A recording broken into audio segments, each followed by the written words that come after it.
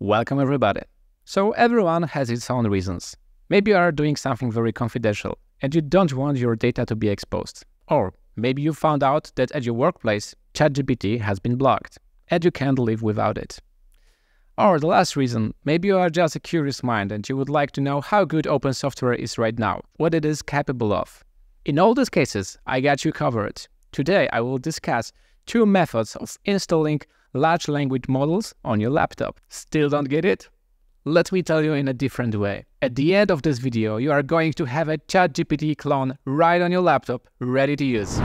Let me show you 2 incredible programs, GPT4ALL and LM Studio. And I will guide you through the complete process of installation, so don't worry, this is beginner-friendly method and I will help you with that. So without further ado, let's get started. Here is GPT4ALL website. As you can see, a free-to-use, locally running, privacy-aware chatbot, no GPU or internet required. And the best part is whether you are using Windows, Mac or Ubuntu, you will find the installer right here on the front page. They made it really convenient no matter what system you are on. A bit more about the GPT4ALL's capabilities. It's pretty similar to ChatGPT. So you got answer the question about the words, personal writing assistant, understand documents, write a code, and a bit more about installation instructions, but it is a really straightforward installation process, just a couple of next, and here you have a working instance. Right after installation process, when you start GPT4ALL for the very first time, you are gonna be presented with available models. There are a lot of them. Which I would like you to pay attention to is to check the license, because not LLM models are, for example, licensed for commercial use.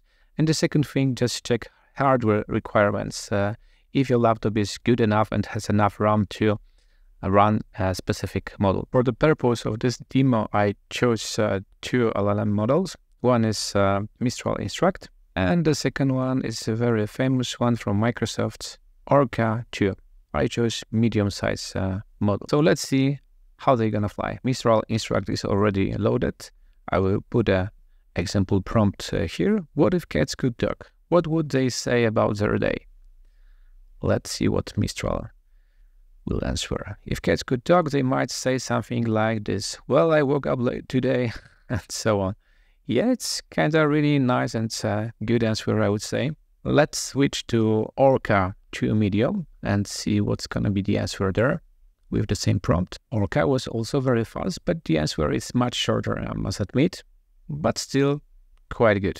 And there you have it with GPT4ALL. It's quick, especially on a MacBook M1. Swapping between models is just like changing channels on TV. Really easy.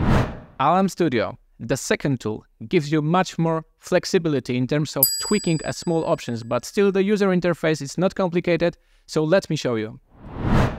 So here is LM Studio website, lmstudio.ai, available for different operating systems, as you can see, for Mac, Windows and Linux, the same we had with GPT-4.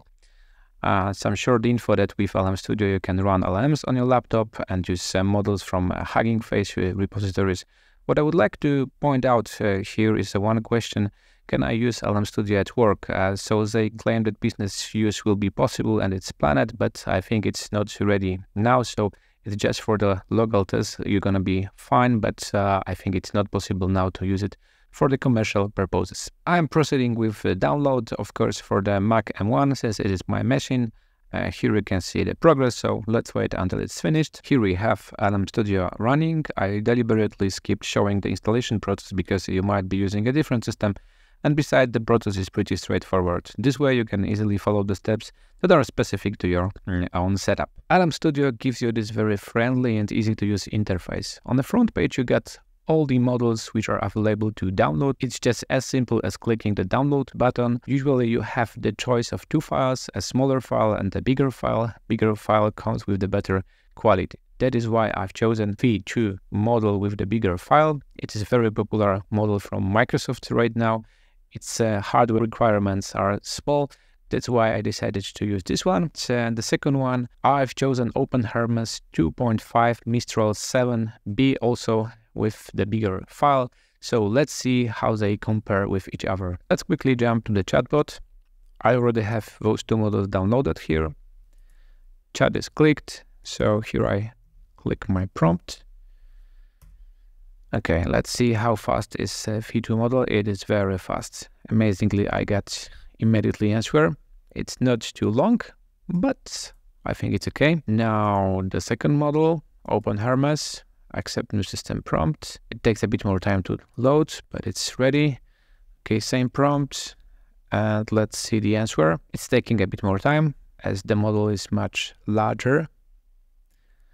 But here we have, wow, the long, comprehensive answer. In summary, V2 responded quickly and efficiently on my hardware, making it a great choice for a speedy interaction. On the other hand, OpenHermes took a bit longer, but its responses were more comprehensive and detailed. Now that you have seen what these models can do, I encourage you to experiment with them on your own. Remember that with LM Studio and GPT4ALL, you've got the right tools at your fingertips. Dive in, try different models, and see which one works the best for your needs. So we reached the end of this video, and hopefully until now you got your own private personal chatbot running on your laptop or personal computer. If you like this video, please hit the like button and subscribe to my channel, and also let me know in the comments what would you like to see in the future. Thank you and bye!